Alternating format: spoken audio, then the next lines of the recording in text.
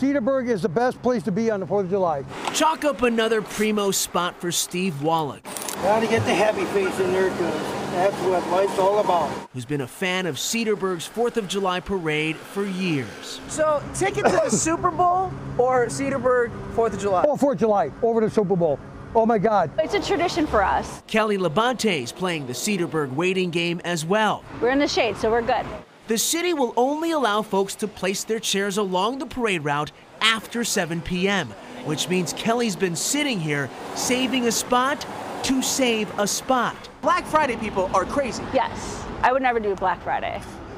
Scores of other parade fans are chalking, duct taping, claiming a piece of patriotic real estate, all to guarantee a sweet view, prompting a not-so-sweet response from some. I mean, it's kind of one of those things like it's someone putting a coat down at the theater, you know, at the movies, you know? Exactly what it's like.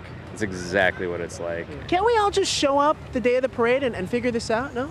I think that would be the best way to do it. So as countless Americans take part in celebrating the birth of our land, here in Cedarburg, that land is in high demand. Just to be sure, a Packers Super Bowl ticket, you'd rather have Now, this... see, now you're talking Packers. Okay. You're talking Packers. In Cedarburg, Andy Choi, WISN 12 News.